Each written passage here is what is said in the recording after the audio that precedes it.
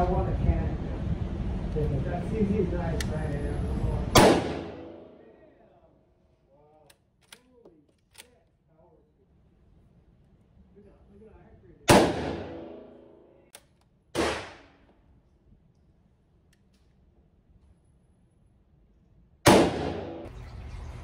Hello and welcome back to Tinker Talks Guns.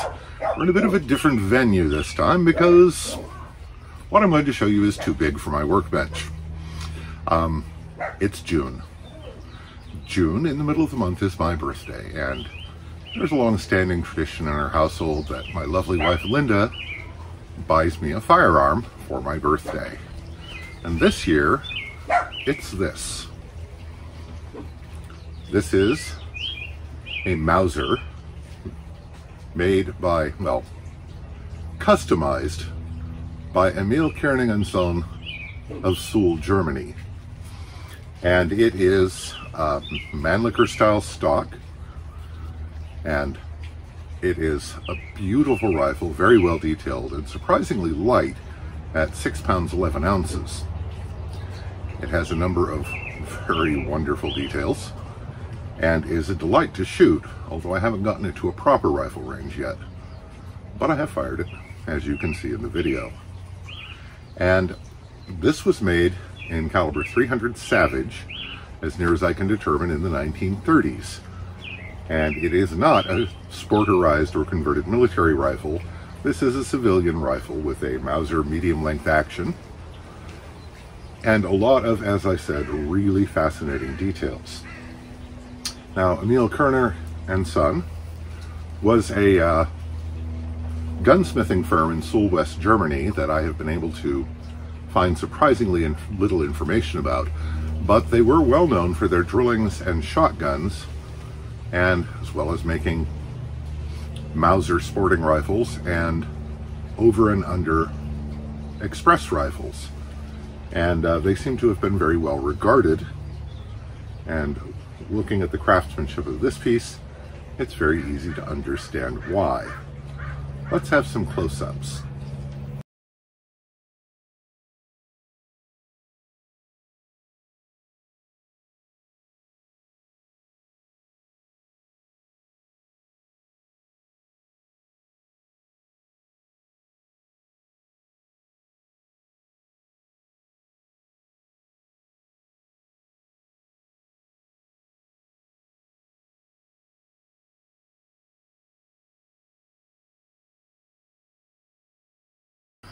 A couple of the first things that stand out are the butter knife bolt handle, which, as you can see, lies very, very close to the stock of the gun. And this is both kind of nice when you're hunting or carrying it, but it's also, if you are in practice, which I am not, very, very fast.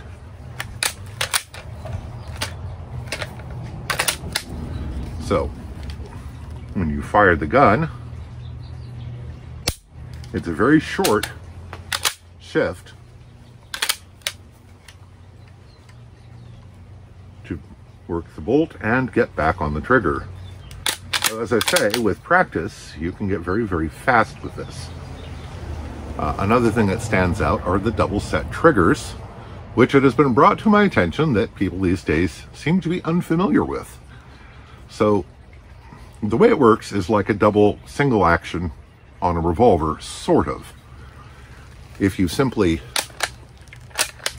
pull the trigger, it's a pretty standard Mauser trigger, maybe a little on the heavy side. Very nice, smooth and crisp, but not light. However, if you pull the back trigger all the way to the rear, you'll hear a little click. And then the front trigger, if you touch it, goes off. This is actually too light for my Lyman trigger gauge to measure. But the idea is that in an emergency or in a quick situation, you can simply pull the trigger. If you have time and need greater precision, you can set the trigger and then have a hair trigger, which is a very nice feature. The safety in this operates in typical Mauser fashion. If the gun is cocked, which it cocks when the bolt handle is raised, that cams the firing pin back. You simply flip this up. And this is nice because you're not going to forget your safety zone if you go to aim when hunting or such. As a very positive action.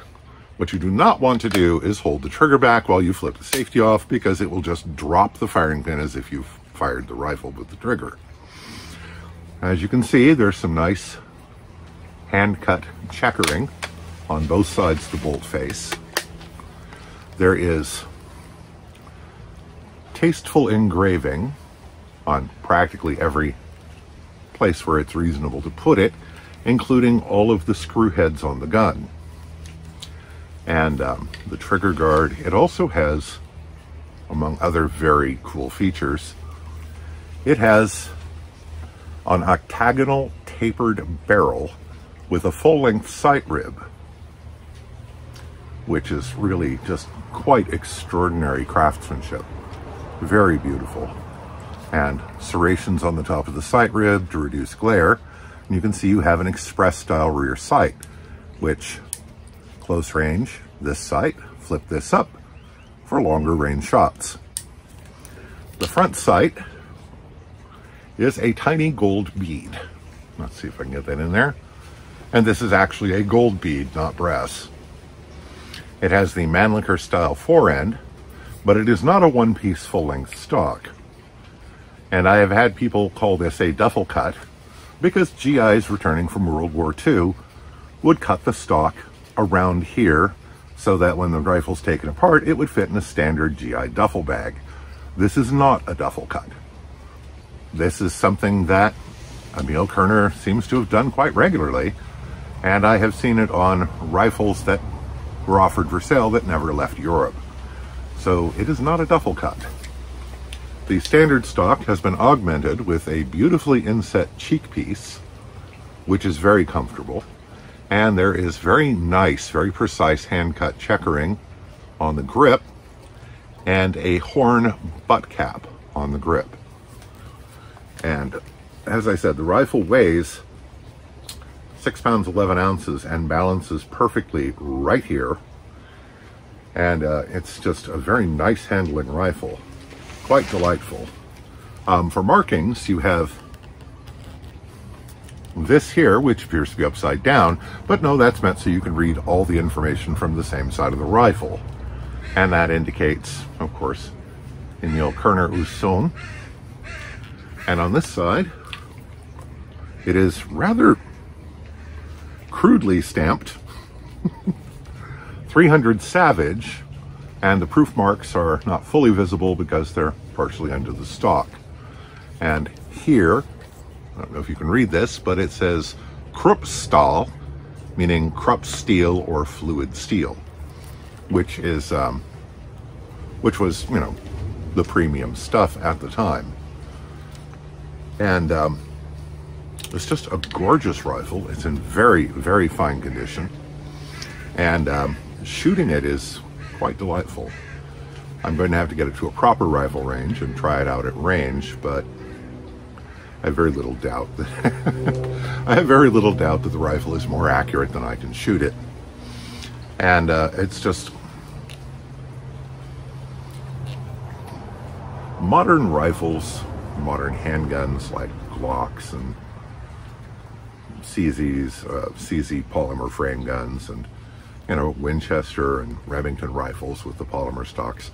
Those are fine appliances, and they're very suited to task and very good at their job. This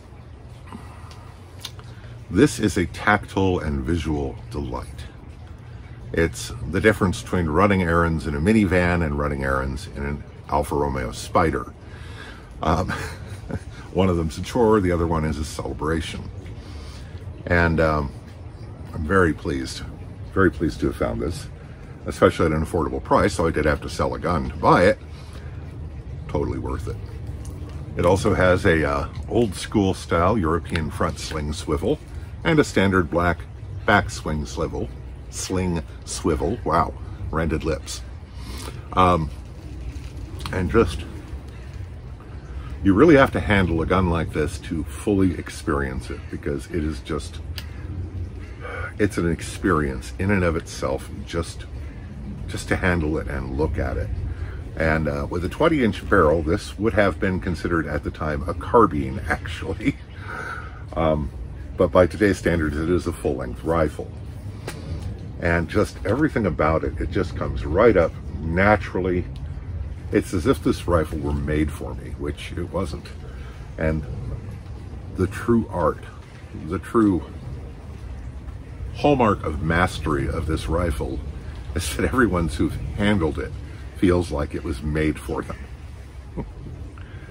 That's not easy to do. And sit back a little bit and relax. The rationale for this is I like to hunt. And this is a terrific rifle for any venue I'm likely to hunt in. Now, specifically, I had in mind for this Eastern Washington mule deer, which I very much hope to get organized with some friends and go hunt this year. And 300 Savage, it's an excellent cartridge. It's actually the parent case of 308 Winchester or 7.62x5.1 NATO, and is somewhat less powerful. And with a 150 grain bullet, it makes maybe 100 foot-pounds of energy less, 120 foot-pounds of energy less. But it's a good utility cartridge, which is why it was so popular for so many decades. And in later years, it was eclipsed by the 308 Winchester. Doesn't make it less of a good cartridge. And I'm quite confident that with the iron sights, I could reach out pretty easily to 150 yards, which is sort of the maximum I want to shoot a mule deer at. They're huge and heavy, and frankly, I don't want to carry one any farther than I have to. But yeah, it's just, as I say, a visual and tactile delight with details that you just don't get on modern production rifles. Now, this was an expensive rifle in the 1930s and probably cost between 1 and 3 months of wages for a typical middle-class worker. You do come across these occasionally here in the United States. They're relatively rare in the United States, and they seem to sell typically between $500 and $2,400, depending on the phase of the moon, which rituals you've performed or whatever. I have no idea. But this one was quite inexpensive as such things go, and I was delighted that I could obtain it. Now, in Europe, where there are more of these, they seem to sell, based on auction results from the last few years, for 1,000 to 3,000 euros. So if you can find one at a decent price, I'd heartily recommend it. This is a beautiful, beautiful rifle. And, very often when I buy a firearm, it's to make it into what I want. I'm not changing a thing. This is just, for me, perfect exactly as it is. And I couldn't be happier. Thank you very much, Linda. You are the light and love of my life. And not just because you buy me guns. Anyway, thanks very much to my Patreon supporters.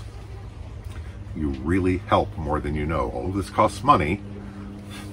Ammunition for this is $50 a box of 20. Yes, I am getting reloading dies, and I'm going to reload for this. Absolutely. It all costs money, and your contributions help more than you know. If you would like to join my supporters on Patreon, there's a link in the description below. So, I'd also like to thank our channel benefactors, like the royal we, I guess. I'd like to thank my channel benefactors who have helped with contributions of ammo, allowing me to show you and to talk about their guns, and in any number of really wonderful ways. So, I hope this finds you well. Stay safe, take care, and we'll talk to you again real soon.